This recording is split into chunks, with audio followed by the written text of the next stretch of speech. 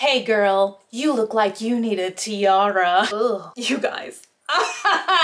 My look screams catastrophe today, okay? I promised myself that I was gonna wear something bright, cheerful, colorful, and this is what I ended up wearing. And then what was that? And then I just wanted to do a very Marlon Blando eyeshadow look, no particular color. And I accidentally put on pink eyeshadow. I swear this is pink. Is it pink? I feel like for like a year I was like too sad to do makeup, and now I'm like fresh as a spring daisy, but I forgot how to do makeup. And now every day I sit down and I try and do this, and I just look at these things and I'm like, but what do I do with this? Anyway, you guys, I completely forgot to do an intro. So, hey everybody, it's Bunny, and today we're gonna be talking about a product that perhaps I am only interested in, but I wanted to bring it to you.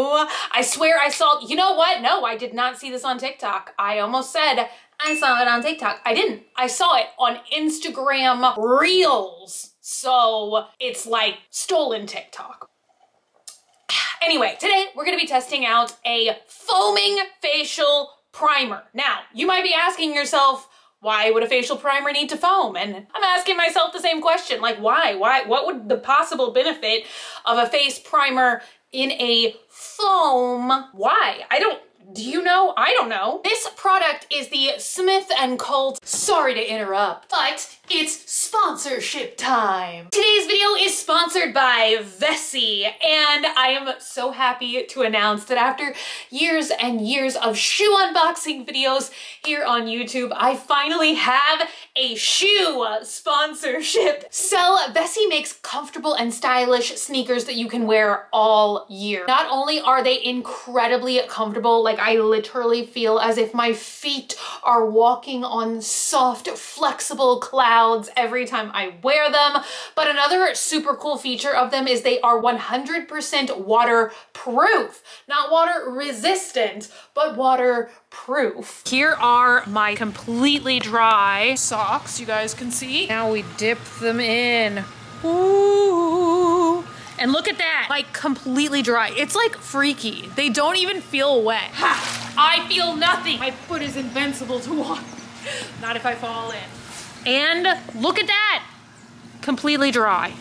Completely dry sock. Revealing sock number 2, completely dry. So if you live somewhere like me in Texas where our weather is utterly unpredictable, these shoes are amazing to just leave by the front door. You can just easily slip them on and off, and they're literally perfect for walking in any kind of weather. So a lot of times it will be perfectly sunny when you wake up, and then we'll get a nice thunderstorm in the middle of the afternoon. So I can just easily put these on and we can go for our daily walk. And I know if I splash in any puddles, I will not get that disgusting wet sock feeling, which if that has ever happened to you and you've been wearing tennis shoes and you step in a puddle, it is usually an extremely uncomfortable situation that leads to blisters. Thankfully, with these Vessi sneakers, you just don't even have to think about things like that. You don't even have to worry about them. The shoe is actually made from something called Dymatex, which is a climate knit material. So it helps to keep you cool in the summer,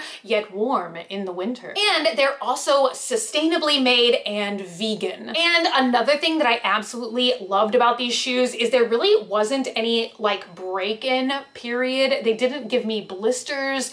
The first time I put them on, they were just super comfortable. And the other thing that's really great about these is they are so incredibly lightweight. Like it almost feels like I'm not wearing a shoe. I know how weird that sounds, but a lot of other sneakers I have, I feel like they're mostly meant for like fashion purposes and not so much like actual athletic activities or like walking many miles in them. So they're kind of like heavy, but these, they're just like so easy to jump in, to run in. I have to admit, I don't do that much running, but I do a lot of jumping. So yeah, I have just been loving Vessis lately, and I really feel like you guys will too.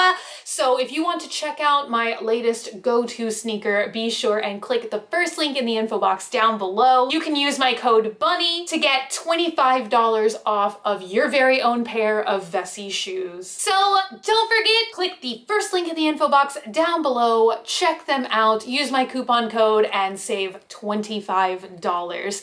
Thank you so much to Vessi for sponsoring today's video, and also a huge thank you to you guys for checking out today's video sponsor. Now let's get back to the video. Untouched Skin Brightening Foaming Primer. Yeah, it must be going fairly viral on the internet at the moment, because the only place that I see that carries this particular Smith & Colt brand that's like, you know, your Sephora's and Ulta's and stuff is Ulta, and it's like completely out of stock. So I was just trying to see if maybe I could get it on Amazon or anywhere else like that. And I found it on this website called The Neighborhood. Like, I literally ordered this like one day at like 3 a.m. and it was on my doorstep the next afternoon by 3 p.m. Their delivery was like faster than Amazon Prime. Anyway, I feel like Smith & Colt does not get that much buzz about their brand, which is kind of sad because I feel like they come out with like weird stuff, honestly, which is the stuff that my soul craves. So I actually only have one other product from the brand, which is in fact a sprayable setting powder. I don't know why. Why? Instant recall, invisible setting powder. Anyway, let's just give it a shake. And this is my face, yes. And I do have on moisturizer, so I feel like my skin doesn't look like that dry and crusty for a true before and after, but we're gonna see. So they do, it seeming like says, what was that sentence? Apply alone or under makeup to prep. Instant Radiance Peach Primer. Peach.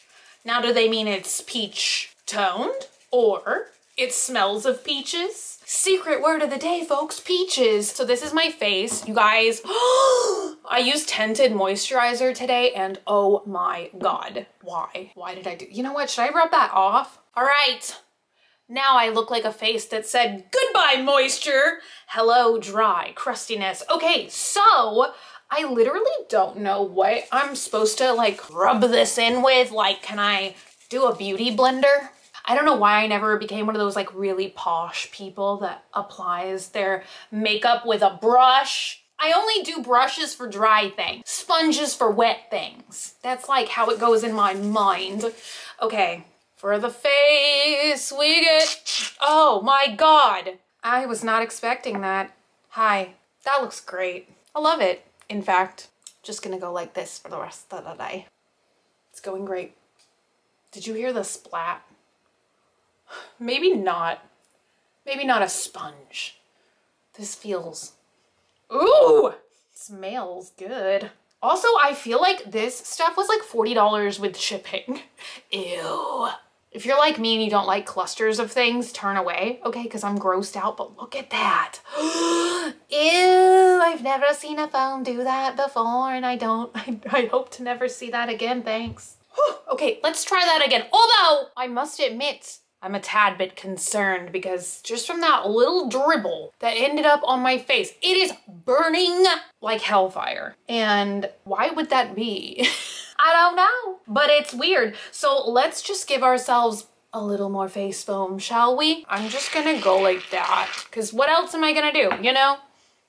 You know what? I'm gonna do a brush. We're gonna be a different person today. I don't think I have the right kind of brush. I've got this one.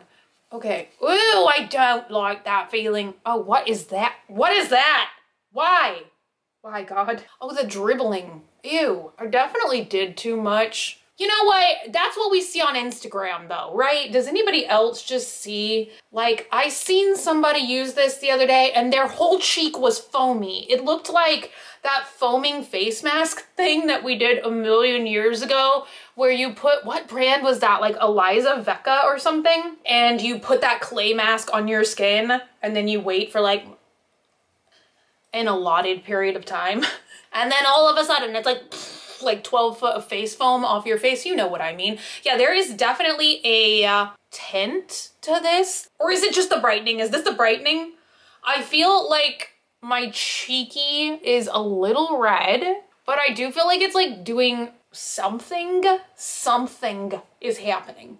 I don't feel like I'm qualified to do this. I'm telling you, I'm rusty, dusty, and crusty at doing my makeup, but I feel like a lot of people are probably like that, right? Like, I feel like I did my actual full face of makeup very few times in 2020, because like literally just why, you know?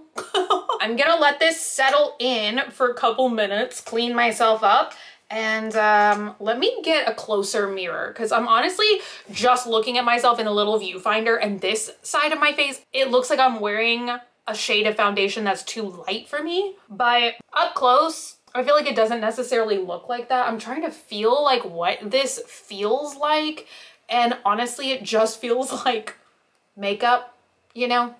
Because it is. But I feel like normally a primer like kind of has like a different kind of texture to it. Do you know what I mean? Like it'll feel tacky, like with the Milk primer, or it'll feel smoothing, or you know, it like blurs the imperfections if it's like a silicone kind of feeling primer. But this, I'm just literally feeling, I put too much on, honestly. I feel like I should wipe this off and start over again. But you know, I mean, that's the thing about makeup, you know, trial and error. If you fail the first time, just do it again. You're only one bar of soap away from just fixing everything and starting all over again. I don't know why I think just like rubbing this brush on my face. Is this why people apply makeup like this? Because it just feels so soothing. It's like I'm getting like a little massage right now, but it's just myself and a makeup brush. I've still only done half my face, but I'm gonna let it settle into the skin, and you know, we'll see. We'll see if I feel any change. All right, you guys, I did just film a TikTok. And so I honestly just had a lot of fun just squirting the product everywhere, trying to give myself like a foaming beard. I think I ended up looking like the Sasquatch from the Jack Link's commercial. So I think I really did a good job with this product today. Anyway, on a more serious note, I think that it does overall like brighten the skin. Well, this says primer too. Oh my God, and now it's covered in face foam.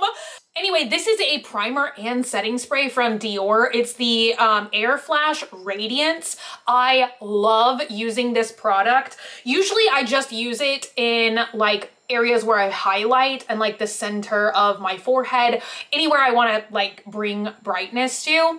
And this kind of reminds me of that. So probably in the future, I would apply this just to like selective areas of my face versus kind of like all over my face, even though that is exactly how I saw it used on Instagram Reels, which is why it appealed to me. Like, I do just feel like, you know, that is what social media product using is these days. I feel like it's always people taking products and using it in extreme ways, like just that are so like eye-catching, because that's the same that happened to me. You click on it and you're like, what is this thing? Like, oh my God, I want to try the new blush hack where people are applying like cream blush all around their face. Have you seen that yet? Because it's another like trend that's going around, you know, but I just feel like that is a really like extra excessive way of applying your makeup. It might not be like the quickest route to get your makeup done. It might not be the most practical, but it probably is going to be a lot of fun to do that. It feels like the more time that I'm wearing it, like the product does seem to be like absorbing into my skin. Other than that, I feel like I don't really have anything to say about it except for, and I mean, obviously, like I'm just not using the product as directed, right? But I feel like when I squirt all the bubbles on my face and don't immediately start to blend them out, I don't know why, but it starts to really burn my face. And I don't think you guys are gonna be able to see, but there is like a little bit of redness under here. But I mean, once again, you know, you're not just supposed to squirt foam all over your face and like leave it like that and take 75 thumbnail options. So now that it's blended out, I'm not feeling any irritation or burning. So I think it's just like something, I'm about to say something dumb like carbonation or something. I don't know what ingredient is in these products that causes them to foam. What on earth does this say? Protect from sunlight, keep away from heat, use only as directed, don't smoke it. Okay, seems like pretty easy instructions to follow. I feel like I used like half a bottle already with my shenanigans, but you know, once again, I had fun and I don't regret it. But look at me, I have to like change clothes now because I got Radiance foaming primer all over the makeup drawer, all over my shirt. I look like a mess. So I'm just gonna put on a little bit of light foundation and basically like some red lipstick and see if I can fix this eyeliner situation that's going on here.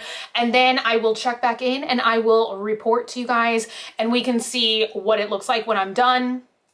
Oh my gosh, you guys. Okay, I'm just gonna need for y'all to pretend like I don't have any eyeliner on today because that's how catastrophic this turned out, you guys. Like, I feel like I just committed every cardinal makeup sin that there is to me. I poked myself in the eye with the mascara wand. I booped myself on the nose with the mascara wand. I accidentally picked up this brush to put on gel eyeliner. Like, it's like I just came from another planet today and completely forgot how to do my makeup. But overall, you know, through the power of filters and whatever else, I'm sure that my makeup looks like okay. You know, I feel like I could go out and live in this. I feel like I could film another TikTok in this. I mean, I don't feel like it's that bad. And maybe somebody out there is laughing at me right now, but hey, I can't hear you. Overall, I think my look is livable, except for the fact that like now this eye is like, oh my God, wanting to water so bad. Y'all, I wish I could get my eyelashes tinted again. I've only done that once in my life and I actually did it several years before I even had a YouTube channel. And I swear it was kind of like one of the worst like cosmetic choices I've ever made in my life because it made so many of my eyelashes fall out. So it was like good on one hand because I just woke up and every day I looked like I at least had like a light coat of mascara on, but I also just would wash my face and then my eyelashes would just wash out too. And I would have a handful of soap and eyelashes. So yeah, I don't think I'll ever do that again. But ugh, the struggles of mascara, you guys. So yeah, I forgot what the hell was this video about. Oh yeah, this stuff. This. Look at that. Doesn't that look so cute sitting on my vanity like that? Yeah, overall, I do feel like my makeup looks like more radiant, more glowy. I feel like I forgot to mention earlier, but it definitely does have a tint to it. And there's still like a dollop of it down here. When I was like wiping off the excess and everything, like you can see it here. On my washcloth. So I think that they definitely mean like it has a little bit of a peach tint and it's also brightening. So yeah, I feel like I definitely will continue to use this product. I like it. And I feel like I have to stop like doing this stuff for comedic effect where I just like squirt it all over my face. I mean, obviously I'm just being silly. I'm having fun. You know, that's what I like to do. Overall, I do feel like it does what it says it's gonna do. It is fun, it is different. And you guys know me, I love makeup products that are different, that are weird, that stand out, you know? And I feel like in today's makeup world, like now more than anything, I feel like that's kind of what maybe people are looking for. Do you know what I mean? Like, I feel like we've all seen like kind of the same products over and over and over again. And so what really gets me excited these days is the brands that are like stepping out, doing something that is like really, really different. And I am gonna go try and fish all the mascara out of my eye. But anyway, I would love to know you guys' thoughts and opinions in the comments down below. I don't feel like it's like a life-changing product, but I do feel like it's good, and I feel like it does what it says it's gonna do. There's my 2 cents.